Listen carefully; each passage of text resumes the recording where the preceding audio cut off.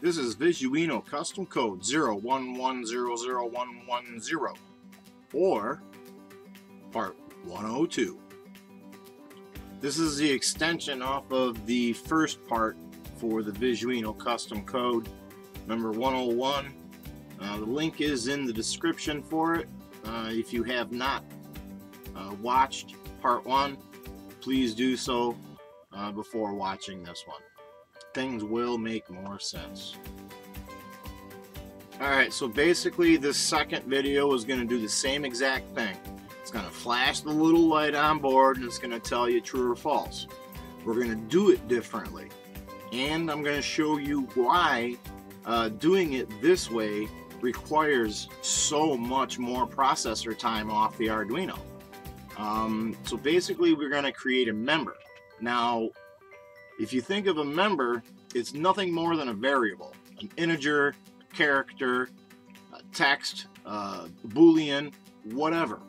That is what a member is. So if you want to click on the drop down arrow and open the members panel.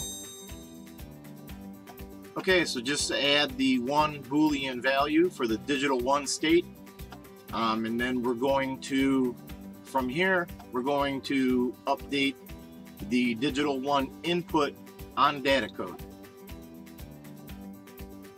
Alright, so let's go ahead and expand your inputs. Expand digital 1, highlight OnData, click on the blue box to the right with the 3 dots, and that will open your input parameters box.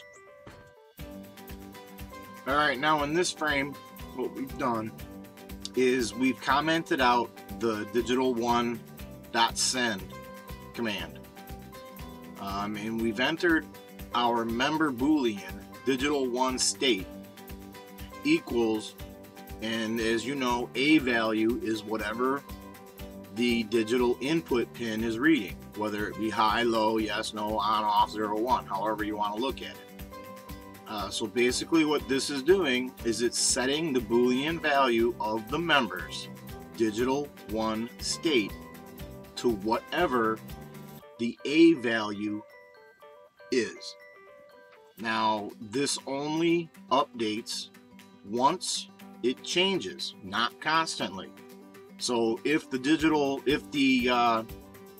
pulse generator goes from high to low, it's going to update this. If it goes from low to high, it's going to update this. And that's all it's going to do. It's going to do it one time for every pulse. Alright, so this is a new section for you to dabble with. This is the OnExecute.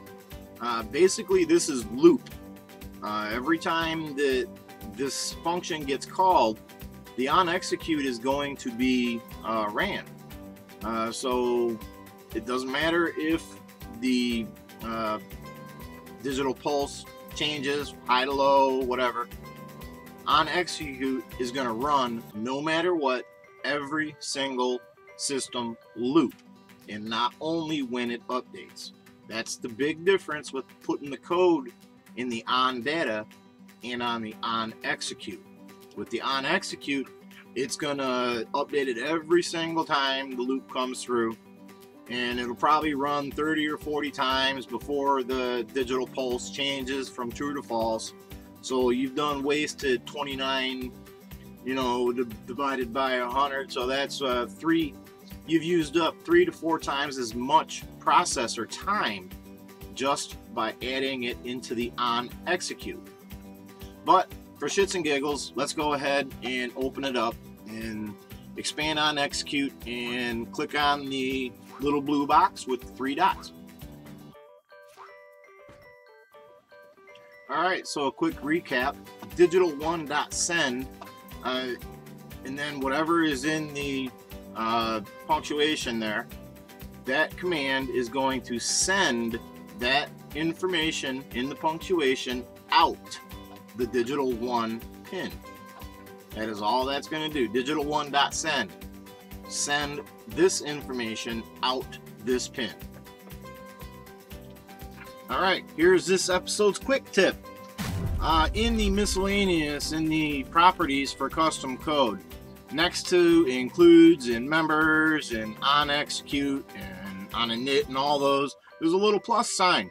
You just click that little plus sign, and lo and behold, there's a little edit box that opens up, and you can just type your code right in there. How about that? Thanks, Bowen. Alright, so now's the time you get to look at a picture and upload the code to your Arduino.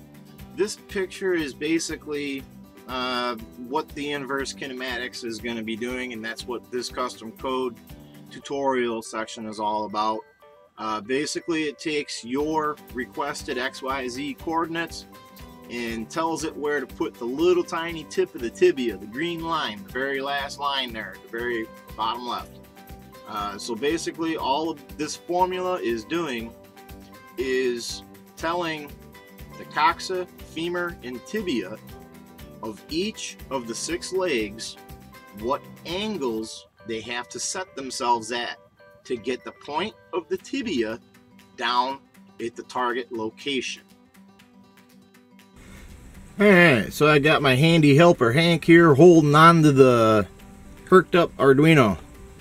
And as before, that light on and off in a 1-second pulse. But now let's see what happens to the monitor when I connect. Wow. True, false, true, false, true, false, true, false, true, false, true, false. Wow. Did you see that? Let's see what's going on. If we expand this out, look at all the falses. There's got to be, you know, all of these are false, and then they're all true, all the way up, and false, and true, and false. There's got to be 40 of them. That's the difference between putting that code into the OnExecute and then the OnData. It uses so much more time. I mean, it's incredible the amount of time that processor is using just because of that little bit. It's just incredible. Ding dong, ding dong. Thank you, Hank. So, you know, as with any kind of tutorial, you know, you learn a little, you got to give and take a little bit. Sometimes you've got some functions that you cannot put in the OnData. That absolutely have to be done on the OnExecute, because you're taking maybe 3 or 4 different input pins and mudging them together inside the OnExecute. That's what it's for. Don't use it for single pin updates. Do that on the OnData. If you've got to use multiple inputs, do it on the OnExecute, because that way the OnExecute will only update if the single components update. Just a little trick there. So enjoy, like, share, subscribe, comment, or don't. It's all good. Peace.